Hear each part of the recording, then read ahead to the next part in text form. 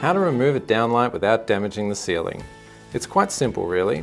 First, turn the power off at the light switch. With clean hands, gently pull the downlight until the clips start to appear. Tilt the downlight to one side and guide the first clip out with your finger.